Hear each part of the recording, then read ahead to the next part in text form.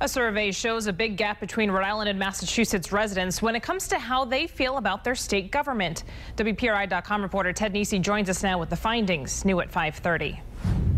Over the course of 2015, the polling company Gallup surveyed about 500 residents in each of the 50 states on a number of issues, including how they feel about their state government. The results for Rhode Island were grim. Just 33% of Rhode Island residents said they have confidence in Rhode Island's state government, while a whopping 66% said they were not confident. That was the second lowest finding in the country, with only Illinois doing worse.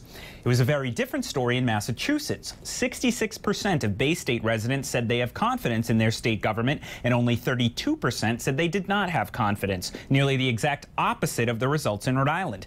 That put Massachusetts residents in the top 10 nationally for confidence in state government.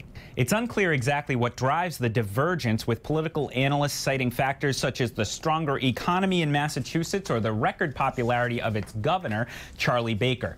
Now, elsewhere in New England, Connecticut was with Rhode Island near the bottom of the confidence in government rankings, while New Hampshire was with Massachusetts in the top 10. I'm Ted Nesi, Eyewitness News.